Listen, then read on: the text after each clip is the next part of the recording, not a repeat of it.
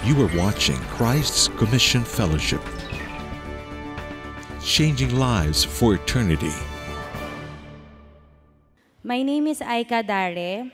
I grew up in a religious family. Even though we would regularly attend church every Sunday, our lives did not reflect a relationship with Christ.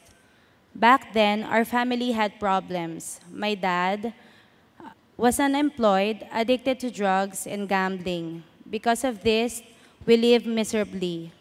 But God, in His goodness and grace, moved in our life when my dad received Jesus Christ as his Lord and Savior. We saw how he repented from his sins and pursued a life that would glorify God, which eventually led our family to Christ. My dad's passion and heart for service encouraged me in my spiritual walk. Whenever we would encounter trials as a family, he became my constant reminder that God will never leave nor forsake us. In February 2016, I was diagnosed with acute myelogenous leukemia, a type of cancer in the blood. When I heard the diagnosis from my doctor, I was devastated, but it was my dad's trust in God that reassured me. At the hospital, my dad would always wake me up early to have our daily devotion. We would sing songs to God even though I felt weak. He showed me what it meant to trust in God. After months of confinement, my health did not improve. I had more infections and complications to the point that my doctor told my family in secret that I only have about a month to live. As my health deteriorated, hardship came in my life, when my boyfriend of 5 years died in a car accident. When I heard about it, I was very devastated and broken into pieces. 7 months after John's death, when it seemed that things can't go any worse, we learned that my dad also had cancer. It was worrisome to know that it is now the both of us who need to be taken care of. I worried about how we are going to make ends meet and where will we get the money for both of our treatments. But more than that, he was my source of strength, and seeing him suffer as he fought for his life was more difficult. I thought of giving up, but my dad reassured me once again that God is with us. After 2 months of battling cancer, he passed away. It was by God's grace that I was able to respond well when I heard about my dad's death. Despite the series of heart-wrenching loss, I remembered being grateful to the Lord for allowing me to experience all of that in a span of 1 year. It was through trying and life-changing times that I felt His presence overflow in my life and learned to depend on Him. I also knew, as my dad would teach me, that eventually God will use these things in my life so people will be led to Christ. It was in January 2017 that I started attending CCF. The Lord ministered to me when I heard the wife of Pastor Ricky Sardu, Miss Aggie, share her life experience with battling cancer. After that, I decided to regularly attend and join a small group. It was in that community that I was able to share my life story with others, hoping that through it, they will find encouragement and hope, and vice versa. I too was blessed having a second family who intentionally prays for me. And that is one of the many blessings of having a D group. I was also blessed when my life story was featured in MMK. When they showed the episode, thousands of people started to message me. I took advantage of that and shared Christ to them, hoping that in their trials, they will also seek the Lord. And by God's grace and goodness, I am now almost 3 years in remission. I am thankful to God that He used my life as a platform so people can find hope and encouragement even in the most difficult situation. To God be all the glory. Ilan sa inyo gusto nyong magkaroon ng isang mapayapang buhay? Can I see your hands? Praise God, praise God. Yan. Yung buhay na parang walang inaalala. Yan. Ang sarap ng ganung buhay, di ba? At ilan sa inyo yung gusto nyo yung mayaman ng dating ninyo sa buhay? Tingnan ko nga. O ayaw nyo? Alam nyo, pag mayaman, walang inaalala. It's not about having money.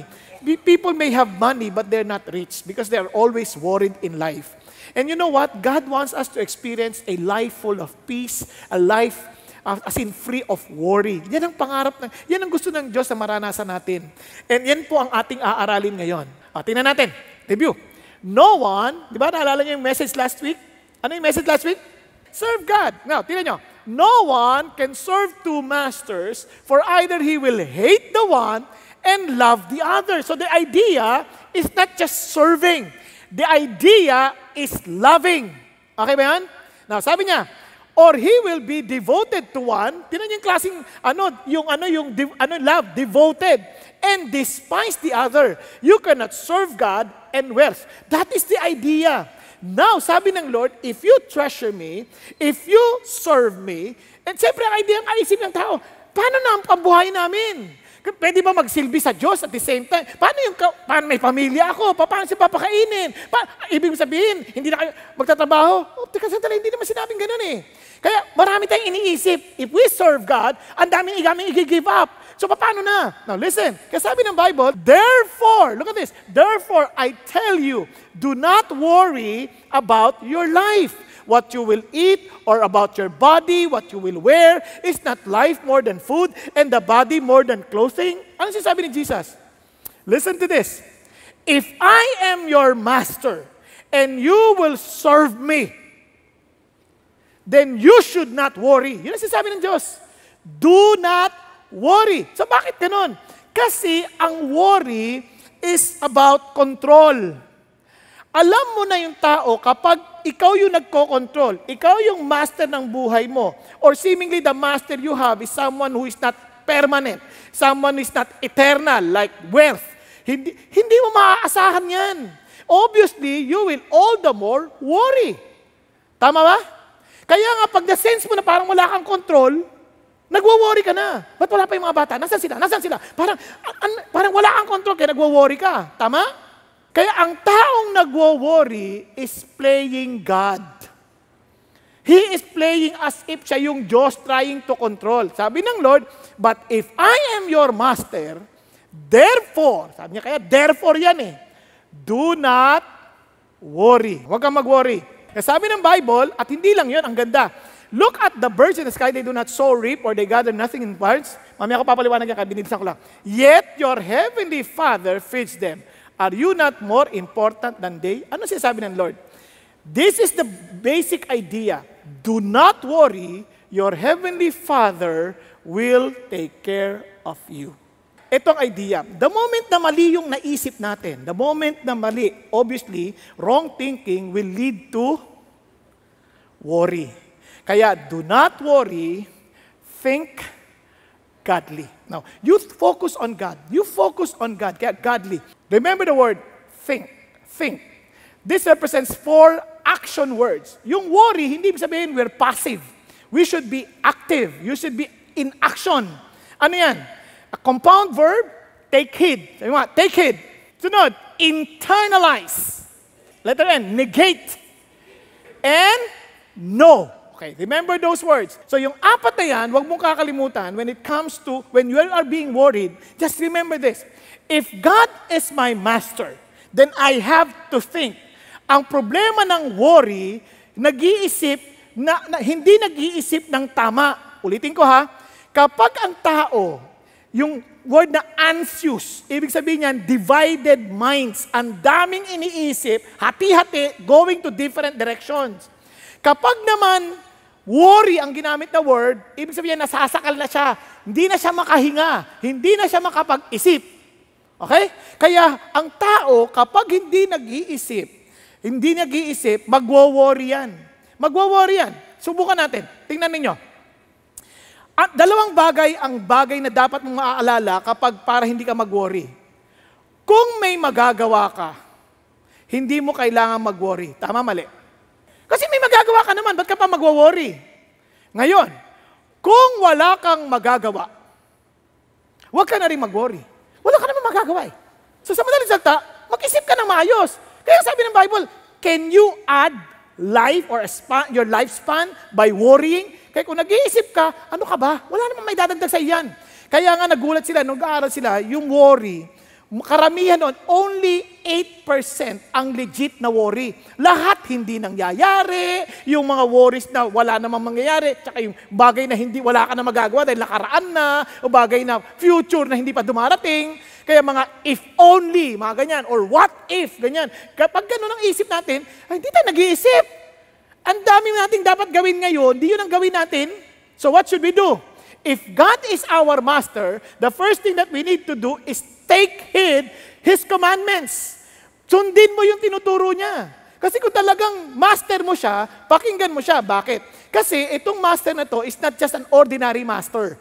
He created the heavens and the earth. If He created the heavens and the earth, He know exactly how the whole world operates. Kaya don't be surprised.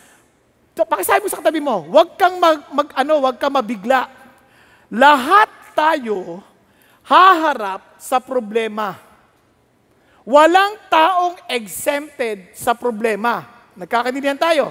Don't ever fool yourself thinking that you are exempted from problem. Kaya anong dapat natin gawin? Sabi ng Bible, listen to this. Therefore, I tell you, look at the words, do not worry. Command yan. Take heed of His command. Do not worry. Sabi niya, so do not worry. Paulit-ulit, do not worry. A negative command, do not worry. Bakit? Kasi we are all prone to worry. Lahat tayo, walang exemption. We are all prone to worry. Bakit? Kasi we're living in an imperfect world. We are imperfect people. We make wrong decisions in life. Kaya, we tend to worry. Sa buong mundo, ang dami na nating kinaworry. Hindi lang pera, hindi lang katawan, hindi. Anong wino-worry natin? Ngayon, magugulat kayo. Maiwan lang yung cellphone, nagwo-worry. Cellphone lang yun, as if mamamatay sila kung wala yung cellphone. As if cellphone ko, as if cellphone. Naku. Wala lang mag-like sa post. Ay, ba't isa lang nag-like? Di ba, nanay mo pa. Bakit nag-like ang nanay? Binlock ko na yan. Pero mag-post lang, yung like lang na yan, nagwo-worry. Di ba? Kaya lagay mo na lang sa pangalan mo, instead na, lagay doon, nobody. Tapos paglagay doon, likes you. O, di ba? Kasi sa totoo lang, iba, every day they wake up, pagtingin sa cellphone, ay, walang nag-message. Nagwo-worry. Pag nakatanggap ng message, nagwo-worry din. Ay, magbayad ka na. Kaya, isipin mo, simpleng bagay lang ng message, nagwo-worry na. Noon, hindi naman natin iintindihan. Kahit sa trabaho, wino-worry lang lahat ng bagay. Kasi sabi ng Diyos, alam nyo, tuturuan kayo. Sabi ng Lord, makinig kayo sa akin because I know better. Since I am your master, I'm not just a master, I am a master who loves you and cares for you. And I know what's best for you. Kaya nga po ang Bible, amazing. Kasi, ang Diyos, He knows the universal principles of living. Kaya kung talagang honest ka, sumunod ka lang dyan, wala kang talo. Parang yung law of gravity. Kahit hindi mo alam yan, pag tumalong ka, malalaglag ka. And since our God is a very loving God, He warns us, do not worry. I'm telling you now, bakit? Hindi mabuti sa'yo. Kahit sa sakit, ang daming mararamdaman. Psychologically, mentally, emotionally. Grabe. In fact, even sa issue ng, tawag dito, ng concept ng, what do you call this, philosophical, affected ang brain. Bakit? Kasi, ang worry, hindi lang yan ordinaryong takot. It affects the way we believe. Okay ba yun? Kapag ang master mo si God, ayaw niyang ikaw mag-worry. Bakit? Tingnan natin. Kaya sabi ng Bible, listen to this. Since our God is a very loving God, hindi niya tayo in-exempt, hindi niya tayo binibigla. Sabi niya, be on guard, so that your hearts will not be weighted down with dissipation, drunkenness, and the worries of life. And that they will not come on you suddenly like a trap. Ayoko kayo mabigla, na para kayo napatibong. Sabi nga nun, for it will come upon all those who dwell on the face of all the earth. Darating yan sa lahat. Isipin mo, paano hindi ka magwa-worry? Unang-una, katawan natin nagkakasakit. Sabi, darating yan. Kaya maglalaglagan lahat. Pagtingin mo sa mata mo, dati, ang gaganda na. Mamaya, naglalaglagan na lahat. Bakit bagsak ng mata ko? Talukap ng mata ko, laglag na rin. Di ba, parang ang lungkot na itsura ko. Bakit ganun? Kasi nga, kahit anong gawin mo, parang wala ka magagawa. We are in this kind of world, degenerating world. But, does it mean wala tayong ligtas? No! Since God commanded us, do not worry, sabi ng Lord, pakinggan mo, but keep on the alert at all times, praying that you may have strength to escape all these things. So you can escape. Tama ba? Pwede mong takasan. O, sino gustong tumakas sa worry? Pwede mong takasan. Paano? Pray. Kaya nga, prior to teaching this, ang tinuro niyan tayo mag-pray. Mag-fast. Tama?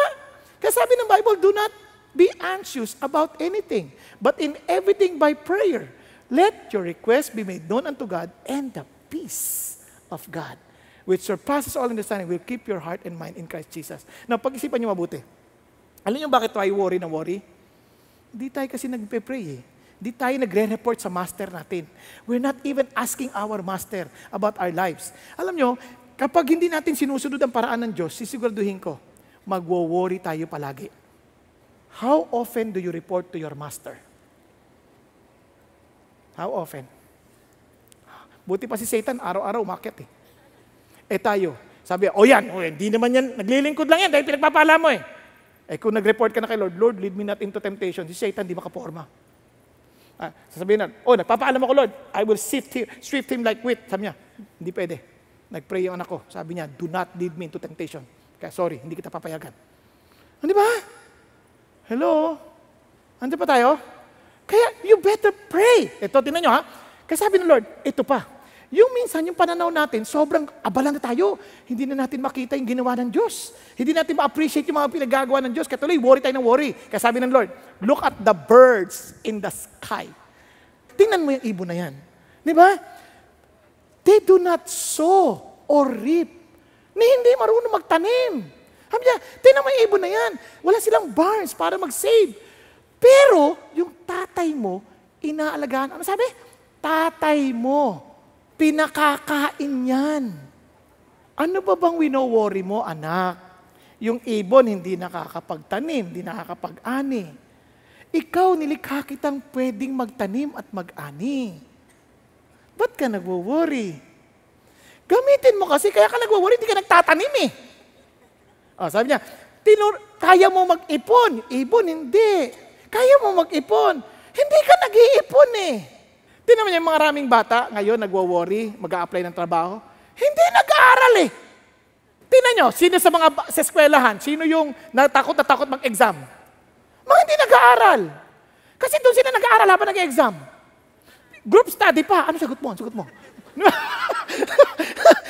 Kaya nagwo-worry. Pero kung ginagawa mo yung dapat mong gawin, yun ang sinasabi ng Diyos dito.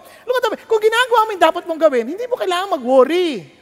Kahit sa mga negosyo, listen to this, yung ibang mga negosyo nagbabagsakan because they thought, pag pinag-pray yung negosyo, okay na. Hindi you keep on learning, you keep on improving, you keep on doing what is necessary. Di ba? Minsan, maraming tao, kaya kanina may pinag-pray ako. Halimbawa, restaurant, pag-pray, pagpalain. Sabi sa kanila, gusto yung mapagpala yung restaurant ninyo? Lahat yung pagkain na yan, masarap o hindi. Simple lang. Yung ako, gustong-gusto ko yung restaurant, pagpunta ko doon, yung mga waiter, yung babasaya, yung parang nakakagaan ng loob na kahit nahirap ka, bigla sumasaya yung loob mo dahil yung mga waiter, magaan ng loob nila, sir, ano gusto po ninyo? Di ba, sir, ito, masarap ito. Yung nag-suggest pa. Pero pag pumunta ka doon, kahit ang sarap ng pagkain na, ano order nyo? Ano pa? Okay yan. Ano pa po? Parang tagal na sa'yo. Parang sabi ko, wow. Di ba? Tapos mag-iisip sila, baka magsasara yung kumpanya namin. Paano hindi magsasara? Sungit-sungit mo. Di ba? Yung iba naman, gwardya, parang siga-siga. Saan ka pumunta? Kakain ka ba dito? Ha? Pumasok ka na. Di ba? Parang, no way! Di ba? Parang, wow! Siyempre, pero pag nakita ko, gwardya pa lang, ang galang-galang, sir, magandang hapon po. Naku, napakasarap po sa loob. Pasok ko kayo. At habang nagbabantay ako dito para safe ang mga gamit ninyo. How does it feel? Nakuha ninyo? Kasi maraming tao, they're not doing their parts. Kaya hindi sila parang silang naging ibon na talaga. Pero itong ibon, alam niyo pa? Oo, hindi nga sila nakapagtanim. Teka, sandali mo na, Pastor Bong, sandali, hindi ko naintindihan. Pastor Bong, ang sweldo namin, eksakto lang. Hindi kami makapag-ipon. Yung ibon nga, hindi makapag-ipon eh. Pero, araw-araw, lumalabas yan para humanap ng uod. At pagkatapos, pakanta-kanta pa. Di ba? Sana, sabi niya, early bird catches the worm. Now, bakit yung worm? Maaga rin na. Hindi, late umuwi. Kaya nga lasing eh, gumagapang-gapang. Di ba? Kaya yari siya, nabiktima siya ng ibon. Di ba? Kasi late umuwi. Kaya karamihan sa atin, kaya sira ang buhay natin, late na umuwi, kaya gagapang-gapang, lasing, ganyan. Kaya sabi ng Lord, alam mo yun, gayahin yung ibon, masisipag sila. Ngayon, sa totoo lang, itong amazing sa Diyos. Gusto niya tayong mag-isip sa mga ginilikha niya. Sabi niya, slow down ka lang, huwag ka nagmamadali masyado. Panoorin mo yung mga ginawa ng Diyos. Sabi niya, ulit ng Diyos, tingnan niyo ha, tingnan niyo yung mga langgam. Kayong mga tamad, sabi gano'n. Hindi kayo ito ha, basta sinabasa lang. Sabi niya, tingnan niyo yung mga langgam. Panoorin yung kanilang mga gawa. Sabi niya, maging matalino kayo. Tingnan niyo, wala silang boss, wala nagbabantay sa kanila. Pero naghahanda sila ng pagkain nila sa tag-init para ipunin ang kanilang mga pangailangan sa tag-ani. Amazing to. Sabi ko, grabe naman itong mga langgam na ito. Sabi ng Lord, kaya minsan hindi niyo napapansin ang ibon, hindi niyo napapansin ang langgam. Basta pag nakita yung langgam, ay dami langgam! I-displayan ka agad. Di ba? Isipin mo na muna, parang i-enjoy mo naman once in a while. Ibig sabihin lang, hindi ka na nakakapagpahinga. Kaya nga dito ka nakatulog. Kaya nakakatulog ka minsan sa mga trabaho, ganyan, sa pagod. Pero minsan, mag-relax ka naman. Panoorin mo yung langgam. Tinan mo yan, walang amo yan, oh. Ang problema natin eh, kapag may nakatingin sa atin, trabaho tayo, bilis. Oh. Pag wala na, ang baho ni Sir. Pinag-uusapan si Sir. Di ba? Sabi ng Lord, ano ka ba? Tinan niyo po, sabi ng Lord, hanggang kailan ka maghihilata? Hoy, tamad, sabi gano'n. Hanggang kailan ka maghihilata? Pwede bang bumangon ka mula sa iyong pagkatulog? Hindi ka. Konting tulog na lang, konting idlip, konting pagtiklop ng kamay, sabi gano'n, napahinga. Ang kahirapan ay paparoon sa iyo ng parang napakaraming magnanakaw at maninira. Ano pag-isipan niyo mabuti? Friends, listen to this. God wants to bless us. But we need to do our responsibility. Ang action, take heed. Makinig ka sa sinasabi ng Diyos. Paano natin gagawin at malalaman ang pinagagawa ng Diyos kung hindi natin willing alamin ang gusto niya? Kaya nga challenge si Pastor Peter lagi sa akin, every year sa atin, sa CCF, have you read the entire Bible? O, sino sa inyo nakabasa ng buong Bible?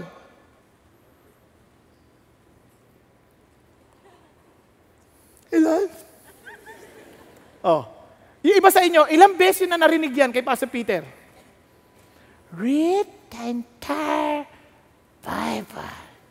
Ilan na? Napakaraming beses. Sa totoo lang, kung ikaw ay matalinong tao and you believe that He is your master, you will think, Lord, kung ikaw master ko, may instruction ka. So Lord, teach me what to do. Kasi ganun din naman alam niyo po ba, sabi, kasi pag magbabasa ako, wala akong maintindihan, pastor eh. Aaminin ko sa inyo, the first time I read the Bible, just because I love Jesus, hindi ko rin siya maintindihan. Una ko natanggap kulay blue na Bible. Unang basa ko, and Abraham begot Isaac. Isaac begat Jacob. Jacob begat Judah. Ang bigat naman! Hindi ko talaga maintindihan. Then I began to be, eventually, nagkaroon ako ng talagang pagkaunawa ng relationship with Jesus. Kaya pagbasa ko sa Bible, nakaluhod ako. Sabi ko, Lord, paunawa mo naman sa akin. Hindi ko talaga maintindihan eh. King James yun, sabi ng Lord, huwag yan ang basahin mo. Magbasa ka ng ibang translation. Kasi hindi mo maintindihan. O nga naman, kumuha ko ng Living Bible. Ayun naman pala ang linaw! Anak pala ni Abraham ito. Anak naman talaga. Oo.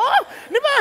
Bigla, pwede naman pala. Kasi minsan, yung mga pastor sa atin nagsasabi, Bible, King James lang. Ano ka ba? Alam nga naman, gusto mo ng totoong original. Hebrew. Marunong ka. Greek. O, hindi pala eh. Di intindi mo yung, magpasa ka ng Tagalog. Meron nga lumabas kayo, ang ganda-ganda yung Tagalog ng New Testament. Sabi nila, na bad trip ang Pharisees kay Jesus. Oh, wow! Ang galing! Sabi ko, ayan ang daling intindihin, oh! Sabi ko, paano kung mali yan? matututo ka rin. You just do it one step at a time. Di ba? Huwag mong biglain na kailangan scholar ka. Hindi ka ine-expect ng Diyos maging scholar. Ine-expect ka lang ng Diyos, Lord, I just want to love you. I just want to do what you want. Because you are my master. So I will just try to understand whatever you allow me to understand.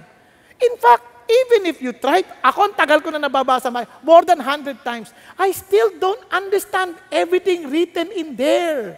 So that's why I keep on asking, Lord, help me, help me. Every time I preach, I study on my knees and say, God, help me to understand. Kasi hindi ko talaga maintindihan. Ang tanong ko lagi, paano yan sa totoong buhay? Nakuha niyo? Paano ito sa totoong buhay? Kaya yun ang tanong sa atin, kaya ng Diyos, gawin mo, magising ka, gawin mo dapat mong gawin. Tingnan nyo, magugulat kasi sinabi ng Bible. Nagwo-worry ka sa artificial intelligence. Nagwo-worry ka that one day that our work will be taken over by machines. Nagwo-worry ka ba that becoming computerized? No, listen to this. Ano sabi ng Diyos? Sabi niya, do yourself a favor and learn all you can. Then remember what you learn and you will prosper. Can you imagine even God Himself is telling us, keep on learning, keep on learning. Alam niyo po ba hanggang ngayon, kahit ako personal, kung meron po akong hinahangad, lagi po ako nag-aaral. Bakit? Pinagsasalta, hirap ako mag-Ingles. Hindi ako magaling mag-Ingles.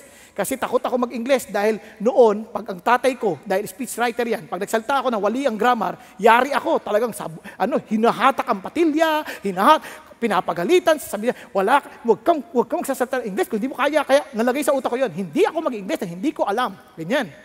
Ang sagot ng Diyos, ay sabi ng Lord sa akin, di mag-aral ka. Hanggang ngayon nag-aaral ako, hindi ko pa rin makuha. But, nag-stop? Hindi. At least I can communicate. Yun ang sabi ng Diyos, just communicate. Kaya tonto ako sa Amerika, nakapagsalta ako sa ibang bansa, hindi ko alam kung naintindihan nila, pero one thing I know. At least naintindihan ko sinasabi ko. Nakuha niyo ibig sabihin? But keep on learning. Don't ever say, hindi ako marunong. Dahil ang Diyos, sabi niya, if you lack wisdom, I will give it to you generously without finding fault. Diba? Kasi ayaw kanya mag-worry. Sabihin mo lahat ang worries mo, Lord, worry po ako. Nasa Korea kami nakikinig kami ganyan. Walang nag-i-English. Koreanong salita. Umupo ako, Lord, sana may maintindihan ko kahit konti. Alam niyo, nagulat ako. Parang naintindihan ko siya sabi niya. Sabi ko, parang naintindihan ko. Tapos pagbigay niya ng verse, biglang naintindihan ko. Okay, may naintindihan ko kahit paano. Pag uwi ako, masaya ako. Bakit? Kasi ang Diyos ang author ng language. But if you do ask, He is willing to give. Now, ang tanong lang, are you willing to follow? Because if you don't follow, even if you do understand, wala rin. Tingnan niyo po ito. Itong amazing. Balikan natin itong nilagpasan natin kanina. Look at this. Then the word of the Lord came to him saying, arise, go to Zarephath, which belongs to Sidon. Now, ano ba ang sitwasyon? Si Elijah prayed na walang ulan. So there was a great famine in the land. So he stayed in a certain brook. Sabi niya doon, I will feed you with ravens. I will provide you water. Ang problema, natuyo na rin yung water. Naturo na yung brooks. Wala na rin yung raven. Tumigil na, sabi niya, but I want you to go to Zarephath, which belong to Sidon. Stay there, behold, I have commanded a widow there to provide for you. Kaya sumunod ka, punta ka doon. Alam mo ba yung lugar? Sinong widow yan? Yan. Ito na. So he arose and went to Zarephath. He took heed of God's command. And when he came to the gate of the city, behold, a widow was there gathering sticks. And he called to her and said, please get me a little water in a jar that I may drink. Sabi ni Elijah. Sabi niya, as he was going to get it, he called to her and said, please bring me a piece of bread in your hand. Ba't din tong Elijah? Sabi ng Lord, papakainin kita pangitan ng widow. Nung nakita niya yung widow, kuha mo akong tubig at bigyan mo akong pagkain. Kung sakaling gawin ko yan sa inyo, ano isipin niyo? Ang kapal ng mukha na ito. Talaga itong mga pastor na ito. Kapal ng abs. Di ba? Kung ano, pero isipin mo itong si Elijah, hindi niya inisip yun because he was just following instruction. Tama ba? Sometimes the instruction may sound foolish, but if you know that the God telling you what to, the God who is telling you to do this, alam mo na yung master mo is not thinking of anything that will make you bad. He's asking you to do something that will be good for you. Tama? Okay ba yan? Now, tuloy tayo. Eto na, nadagdagan. As the Lord your God lives, sabi ng babae, I have no bread, only a hand of flour in the bowl and a little oil in the jar. And behold, I am gathering a few sticks that I may go in and prepare for me and my son that we may eat and die. Sabi ni Elijah, do not fear. Huwag ka matakot. Go, do as you have said. Sige, luto ka. But make me a little bread cake from its first. Yung una, bigay mo na sa akin. And bring it to me, and afterward, you may make one for yourself and for your son. Sabi niya, I'm telling you, the Lord God of Israel, the bowl of flour shall not be exhausted, nor shall the jar of the oil be empty until the day that the land sends rain on the face of the earth. Hindi ka magugutom. Trust me. Hindi ka magugutom at ang iyong anak. So she went and did according to the word of Elijah, and she came and her household ate for many days. Di ba? Dapat isang kainan na lang. The bowl of flour was not exhausted, nor did the jar of oil become empty, according to the word of the Lord, which He spoke through Elijah. Ano sinasabi ng Diyos? If you follow what I'm telling you to do, I'm telling you, I will do the rest. Alam niyo ba malaking problema natin? We worry on others' responsibility than to focus and be concerned with our responsibility. Yung mga lalaki, sabi ng Lord, mahalin mo asawa mo. Hindi, yung siya submissive. Hindi mo yan problema, wag mong i-worry yan. Ang isipin mo, yung concern mo, mahalin mo siya. Paano kung abusuhin ako? Wag mo yan alalahanin. Ang concern mo, mahalin mo siya. Nakuha niyo po? Wives, submit to your husband. Yan ang concern mo. Mali mga desisyon eh. Hindi mo yan problema. Problema ko yan. Ang sa'yo, ikaw ay mag-submit. Paano ka abusuin ako? Hindi ka abusuin. Kukunin ko naman siya. Huwag ka mag-alala. Pero, you follow me. Di ba? Ganun din sa anak. Honor your parents. Abusado ang tatay ko eh. Hindi mo concern yun. Ang concern mo, you honor your parents. Di ba? Yung mga bata, ang concern ng tatay, do not exasperate, but train them in the ways of the Lord. Kapatid, hindi ako mabuting tatay. Hindi ako mabuting... Ibig sabihin, I'm not a perfect father. I have so many boo-boos in life. Isa lang alam ko, I will just try to understand and do what is best for my children. Mali-mali ako, kaya nag-aaral ako, kaya nakikinig ako. Nung narinig ko nga si Pastor Peter tungkol sa parenting, ang dami ko na-realize sa pagkakamali.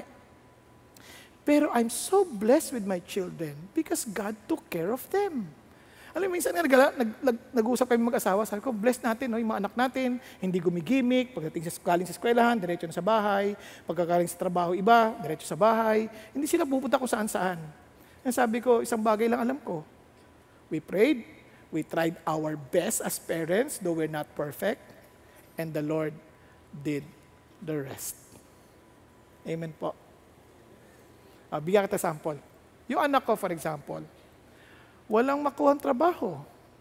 He volunteered as a missionary before. Then ngayon, gusto niya mag-explore sa trabaho. Wala siya makuhang trabaho. Ano sabi ng Lord? Magsilbi ka lang. So, he obeyed me. Sabi ko sa kanya, trabaho ka lang kahit walang sweldo. 6 months working without salary. Ngayon, tinanggap na siya maging empleyado. Marami kasi nagre-reklamo agad, walang sweldo. Ano ba yung kasi trabaho? Walang sweldo. Magtrabaho ka muna. Huwag mong hanapin anong matatamo mo. Hanapin mo anong maipagkakaloob mo. And you will be surprised on God, how God will bless you. Kasi ang sikreto sa buhay is for you to be a blessing to others first. Amen? Take heed on God's command. Amen? Kaya, listen to this. Whatever you do it all with all of your heart. Kayong mga nagtatrabaho, gawin niyo yung buong puso ninyo. Galingan niyo para sa Panginoon Diyos. Huwag yung, hindi, naiinggit ka, baka sip-sip yan. Lagi, siya na lang may po-promote. Relax ka. Promotion does not come from the east nor from the west. It only comes from God. Sumisikat na siya ng gusto. Dapat mapaba na yan. Huwag kang mag-alala doon. Only God can promote anybody. Okay po? Hindi natin concern yun. Ang concern natin, you do what God is telling you to do, and God will promote you in His time.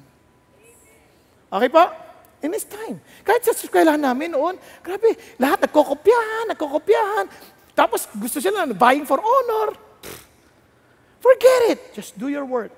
And without bragging or boasting, I praise God. Kaming magkaibigan, both of us Christians, when we graduated, we are both honor students. At yung mga trying hard na mandaya, sayang. May Diyos na nakakita, He will never forget you. Amen? Now, number 2, internalize God's fatherhood. Bakit importante yan? Alam nyo, we know that He is our Father. But sometimes, we fail to really internalize it and experience it and follow God for it. Baka makalimutan, naalala ko yung kaibigan ko. Nag-attend siya ng service. Mahirap lang yung kaibigan ko. Wala siyang ano. Tapos yung pera niyang nalalabi, yun ang iniisip niyang panggasolina na lang sana. Sabi ng Lord, Lord, bahala ka na. Sabi ng Lord sa akin, ibigay mo sa akin yan. Sabi ng Lord, you follow me, bigay mo sa akin yan. Okay, binigay niya. Bigay niya. Pagbigay niya, maniwala ka sa akin, ang saya-saya niya. Kakinig siya sa Diyos. Drive na siya. Tapos, pumupugak-pugak na. Malapit na sa kanila. Ako, Panginoon Diyos, pabutin mo ako, ganyan. Kasi wala pagas eh. Dumating doon sa kanyang gate, yung sasakyan. Hindi nga nakapasok, pero at least nasa labas na. Saka namatay. Would you believe ngayon, dahil ang Diyos hindi nakalimot sa kanyang pakikinig sa kanya, sumunod siya sa Diyos, sa negosyo, sumunod siya sa Diyos, maniwala ka, ang sasakyan ng kaibigan ko, napakarami. Yung dating pupugak-pugak na piyera, napalitan ng Diyos ng Land Cruiser, BMW, di ba? Hindi ko sinasabing gawin nyo yun para magkaroon kay BMW, Land Cruiser. Hindi ko sinabi yun. Ang sinasabi ko lang, you follow God and you will be surprised on how God will fulfill His promise. Okay? Kaya you internalize. Bakit mo internalize? Kasi as a father, if you internalize it, you will realize something. That the Father provides, that the Father protects, that the Father pardons, and the Father pilots us. He guides us. Kapag inisip mo, teka muna, kung siyang tatay ko, then He will guide me. Kung siyang tatay ko, He will provide for me. Kung siyang tatay ko, He is willing to forgive me. Kasi maraming tao, kaya natatakot sila sa Diyos, worried sila, kasi feeling nila, hindi na ako mapapatawad ni God, hindi na, nagkamali na ako. You're wrong. Even before you fell, God already knew that you would fall. Ba't di niya ako niligtas? Hindi, kasi niligtas ka niya na noon pa. Kaya lang, kailangan mong bumangon ulit. I talk of a brother. Sabi niya, he fell. Pinagkakalat ang kwento niya. And you would be surprised. Nag-usap kami. And sabi niya, sinaalala ng Lord na ako'y anak niya. And sabi sa kanya, bangon ka ulit. Andito tayo, magkakapatid tayo. And we will help you. And amazing. Kaya, maraming ginagawa ng Diyos, but you have to internalize. And sabi mo, hindi mabuting tatay ko. Kaya hindi ko siya ma-imagine. No, kung alam mo hindi mabuti, then alam mo kung ano yung mabuti. Tama? Paano mo nalamang hindi mabuti tatay mo kung hindi mo alam ang mabuti? Oh, kung alam mo yung mabuti, then imagine this, yung mabuting naisip mo, masigit pa ang Diyos dyan. Kaya sabi ng Lord, look at the birds in the sky. They do not sow, reap. They gather nothing into barns. Yet, your heavenly Father feeds them. Are not you more important than they? Ano sinasabi ng Diyos?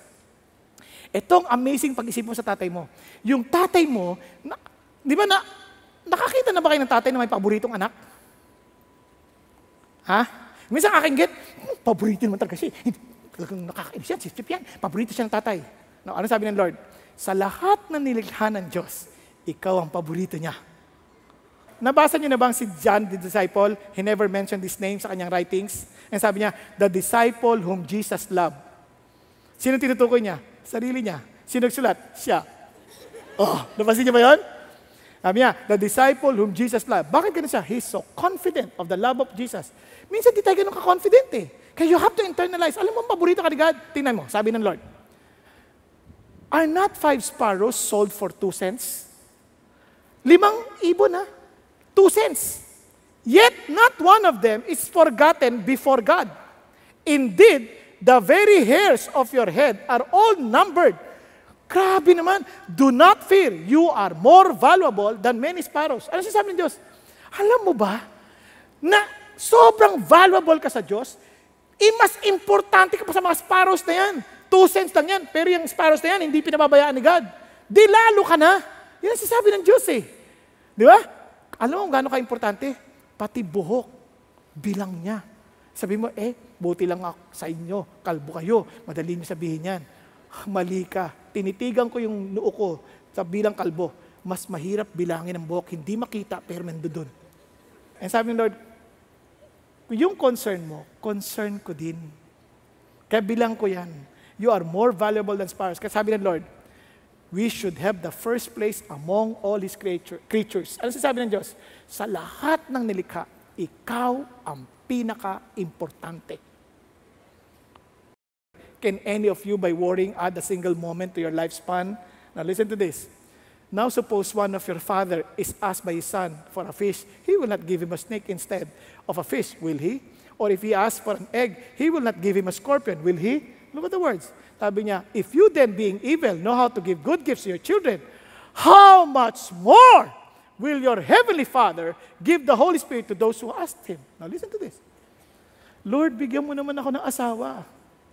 Ano sagot ng Lord? Hindi lang kita bibigyan ng asawa. Sasama pa ako sa kasal mo. Wag na, Lord! Hindi. Kasi isipin mo, akala mo ang oyos ng babaeng yan, tahimik. Kung kumain, talaga nakapalda pa. Ganyan. Pag asawa mo na yan, bigla na yan nakaganyan. Ang takaw niyan, kain ng kain. At ang daldal, hindi mo kakayanin. Kaya nandun ako para turuan ka kung paano. Hello?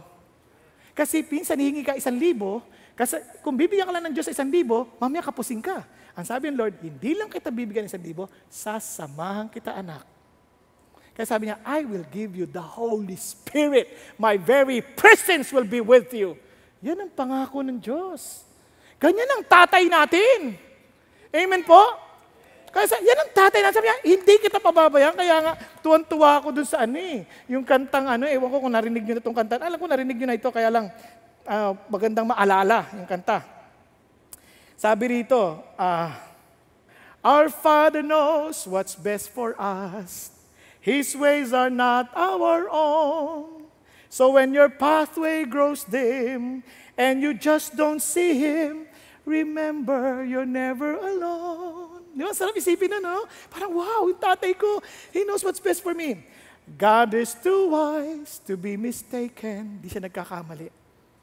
God is too good to be unkind. And when you don't understand, when you don't see His plan, when you can't trace His hand, trust His heart. Di ba? Hindi mo makita pero yung heart ng Diyos is always for you. Naintindihan niyo po? It's always for you.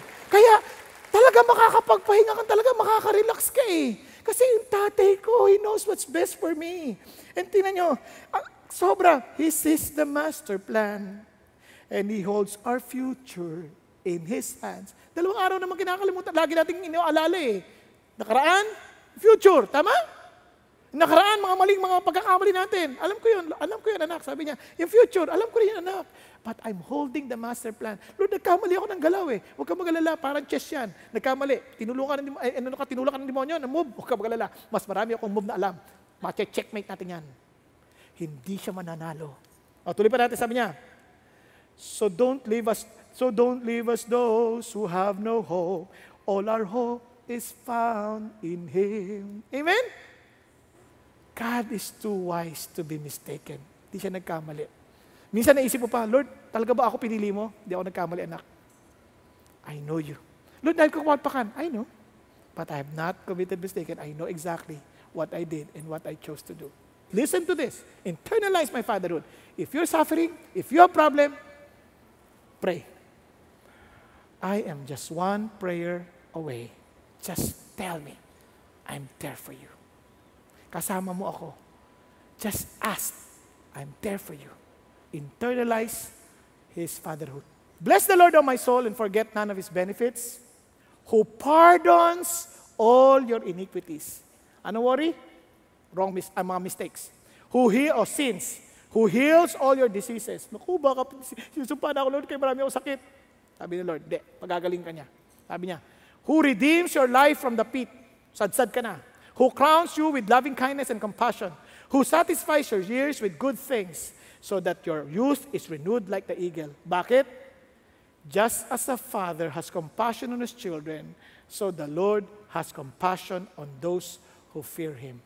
So, negate doubts on His promises. Kung tatay mo siya, nangako siya sa iyo, and He's able to do beyond what you ask, think, or even imagine, ano sinasabi ng Diyos?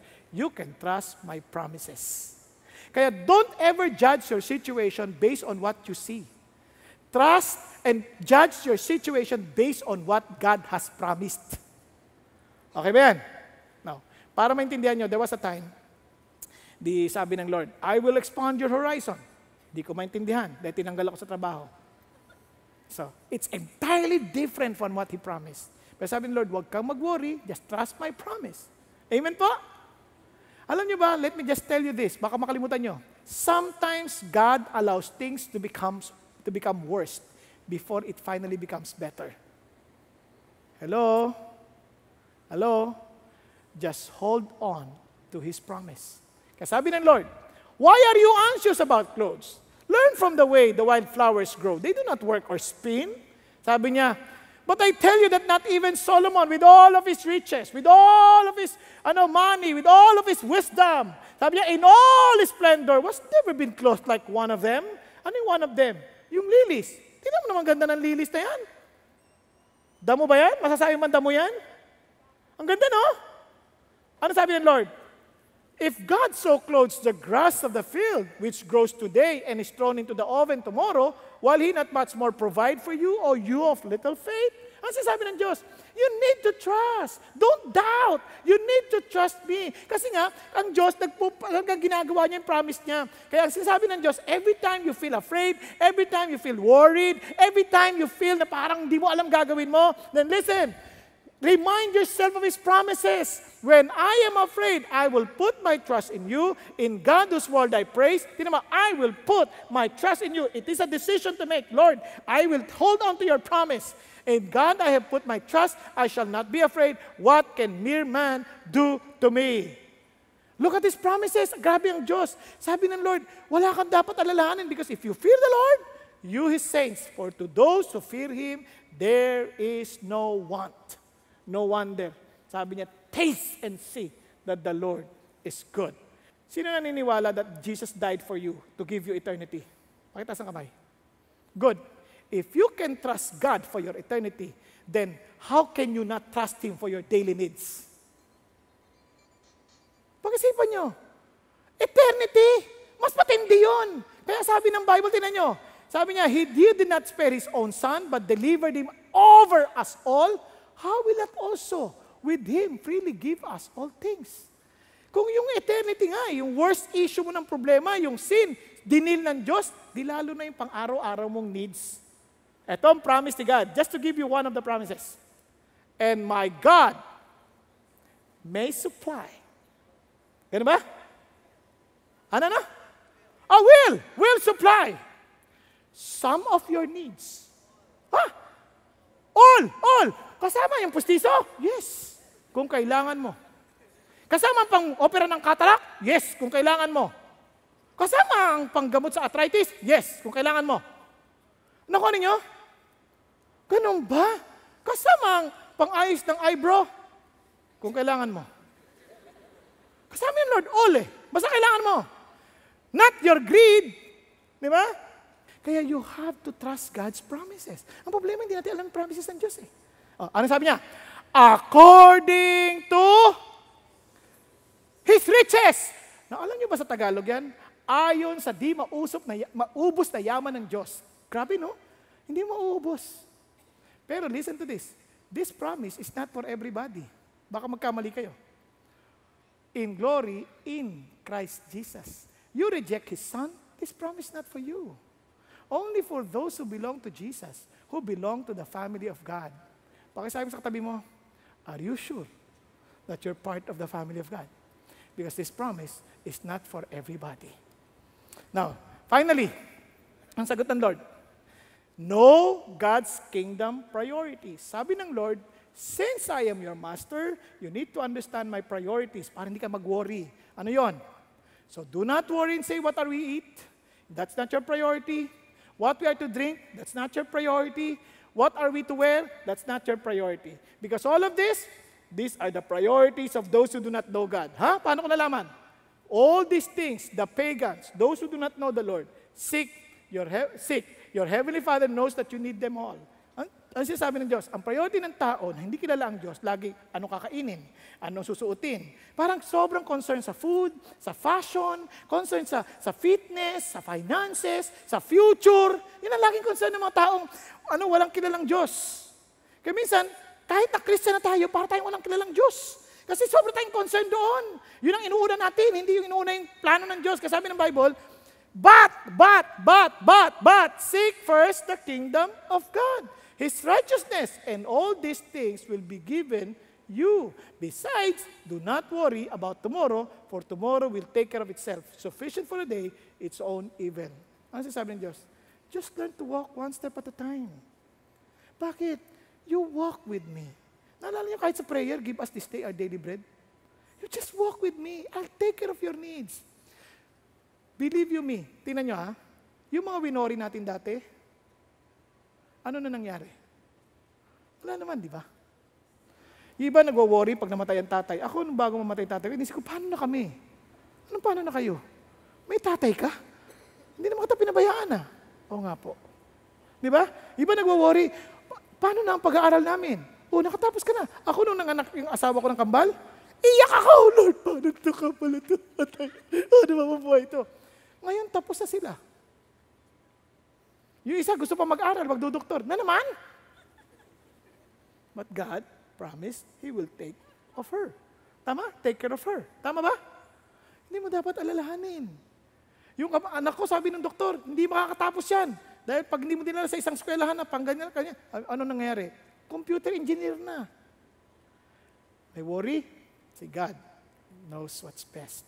But you have to seek God first, His righteousness, His kingdom, His rulership. Pag sinabi mong kingdom, ibig sabihin, yung paghahari niya. Lord, ano yung gusto mo? Yung paghahari niya sa buhay natin. Yung gusto mo, i-advance din yung paghahari niya para sa ibang tao because so many people, they do not even know the rulership of God. So yun ang priority ng Diyos. Okay po? Ano sagot ng Lord? I will provide you everything that you need. You just follow my direction. Hindi ko po makalimutan when God called me to the ministry. That was my my primary concern. Sabi ko kay God, paano ng buhay namin? Paano na po yung magiging pamilya ko? Paano po? Anong sagot ng Diyos? Hindi mo yan problema. Ang problema mo, you follow me. Lord, hindi ako marunong magsalta. Hindi mo yan problema. You follow me. Lord, hindi ako marunong mag-English. You follow me. Lord, hindi ako marunong mag-preach. You follow me. Naintindihan natin? You follow me. If I am your master, I am your king, you follow me. Understand my priorities. Know God's kingdom priorities. Now, let's continue. Sabi ng Lord, remember this, the young lions do lack and suffer hunger, but they who seek the Lord shall not be in want of any good thing. So let me end.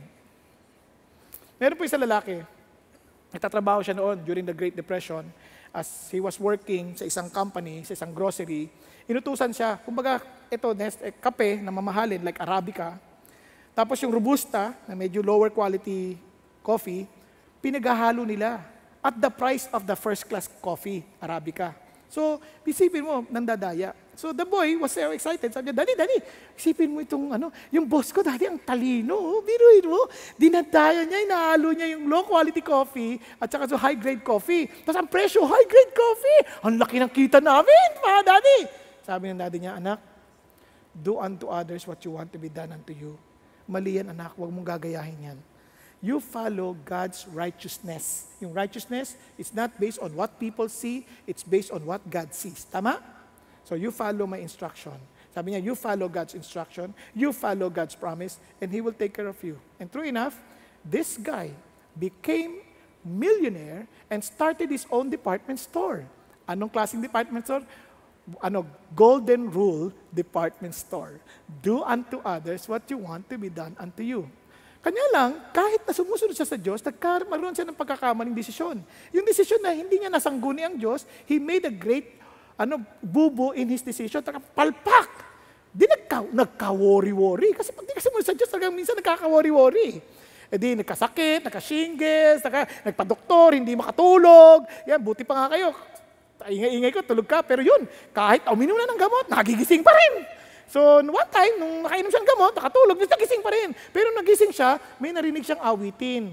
At yung awitin, parang nanggagaling sa kapilya. So, he decided to go to that chapel para pakinggan niya, ano pa itong kinakanta nila? And alam niyo kung ano yung narinig niya? Pakinggan natin. God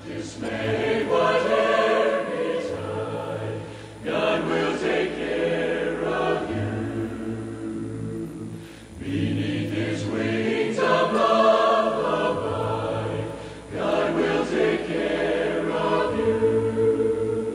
God will take care of you through every day or all the way. He will take care of you. God will take care of you. Grabe, no? Sabi niya, nung narinig niya yung God will take care of you, bigla siyang, pak! For some reason, nagpapunta sa doktor, wala na yung sakit niya, gumaling siya. Why? Because it's something philosophical, that He is my master, I need to trust my God, because not trusting Him is telling Him you are not a true God. Nakuha niyo po. Hello? And God, who is real, will truly take care of me. Mga kapatid, listen to this. When Jesus said, when the storm comes, don't be surprised, storms are coming. But if you do not listen to Jesus and really see Him as your master, I'm telling you that worry will creep into your heart and will destroy you emotionally, physically, mentally, and even destroy the people around you. But God is saying, I am here for you. You just listen to me. If I am truly your master, do not worry. Do not even allow when it begins to come in to worry. Kasi sabi ng Lord, paano mo gagawin yan? Therefore, humble yourself under the mighty hand of God that He may exalt you at the proper time. And look at the words, casting all your anxiety on Him because He cares for you. Tayo pong lahat ay yumukoping. Thank you, Jesus. Habang tayong lahat ay nakayuko at nakapikit, mga kapatid, alam niyo po bang worrying is an insult to God? Kaya sabi ng Lord, if I am your master, you love me, you are to hate the things of this world. You have to hate the pride of life. You are to hate the lust of the flesh, the lust of the eye. Minsan nababaon ka sa utang just because of those worldly wealth that you are pursuing. But God is saying, anak, if I am your master, you surrender yourself to me. Do not worry. Take heed to my commands. And I'm telling you, you will never regret it. And sabi ng Lord, internalize that I am your Father. I am true to my words that I will provide for you, I will protect you, I will guide you, and I will even pardon you. Because I am your Father who cares for you. And just remember this. Negate all your doubts with all my promises. If I promised you that I will take care of you, I will take care of you. If I promise I will supply all your needs, I will supply your needs. I don't want you to feel worried. I don't want you to be worried. I want you to live a life with peace, so that people would know that you are my disciple because you are so in love with me, and I will give you peace that the world cannot give. It's a peace that only I, your Lord, can give. Ano sagot ng Lord? But seek my priorities. Know what is my priorities. I don't want to be prominent in your life. I don't want to be a priority in your life. I want to be preeminent in your life. I want you to put me as the priority. Ako ang una. Kaya kapatid, in every decision you make, you put God first and follow His righteousness. Not trying to impress people with your righteousness, but you do it because you love God. And I promise you, I will take care of you. Ang tanong, is He really your master? Do you really belong to His family that you can say that He is your Father? Thank you, Jesus. If not, you may come to Him now and say, Lord Jesus, forgive me. Take control of me. I accept you as my Lord, as my Master, as my Savior. And thank you that you died for me and you rose again from the dead. So Lord Jesus, take over me. If you have dealt with my eternal issues, with my problem for eternity, if you have dealt with it, Lord, I thank you that you can deal with my daily issues, daily concerns, daily worries. Thank you, Lord, that I can trust you. For you are true to your words, and you love us as you have said, as you have promised. Thank you, Lord. We claim your words, and we follow you. And I pray for the rest of us here, Father. I pray to allow us not to be a wrong testimony to the world. Allow us, Father God, to tell the world that you are real, that we are always confident that no matter what happens, it may not look good for the moment, but we know that everything will work for good for those who love you. And we thank you that you always have the last winning move. And we thank you, God, that we are on your side. We love you, Lord. We love you, we praise you, we honor you. In Jesus' name we pray. Amen.